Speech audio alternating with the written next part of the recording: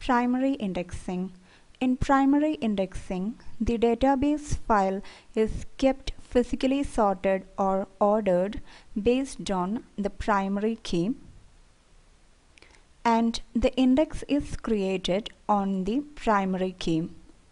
That is, assume that we are using contiguous memory allocation. That is, contiguous disk blocks are allocated to this file. Now, the records of this file are physically kept sorted based on the primary key. And in primary index, this primary key will be acting as the index search key.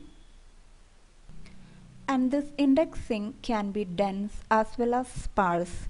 In dense indexing, we create an index entry for each and every record of the file.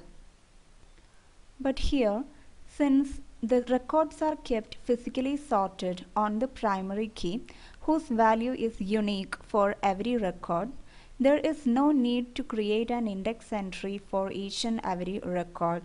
Hence, usually sparse indexing method is used. In sparse primary indexing, the index entry is created for the first record of every block.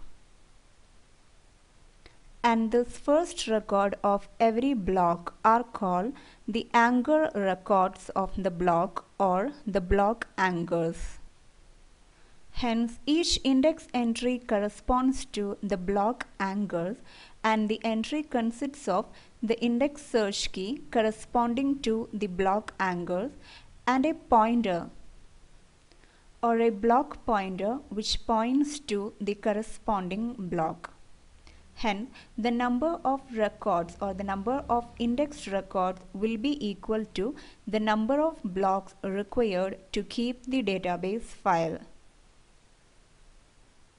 And each index entry consists of only two fields. Thus, the size of each index entry is small, as well as the number of index entries is kept small, since the number of index entries is equal to the number of blocks of the file. We are not keeping index entries for every record of the file. Hence, all round the size of the index will be very small. Hence, the number of blocks required to keep this index file will be less. Also, the index is ordered too. Hence, we can perform binary search on the index.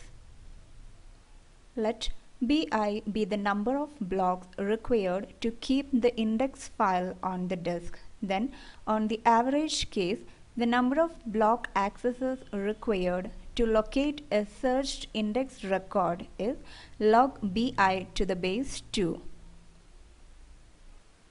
And after locating the index entry corresponding to the searched value, we should access the block address or the block pointer and should access the block corresponding to that address. Hence, one more block access will be required. So, in order to access a search record, on the average case, we require log bi to the base 2 plus 1 block accesses, where bi is the number of index blocks. Now, how to search for a particular record corresponding to an index search key? We should search the primary index first. We can make use of binary search since the index is ordered. Now, find an index entry such that the index search key is equal to or just less than this searched value. Here, this is the entry. Now get the block pointer or the block address. Using the address, access the corresponding block. Now by sequentially searching the entries of the block, we can access our required record if it is present in the block.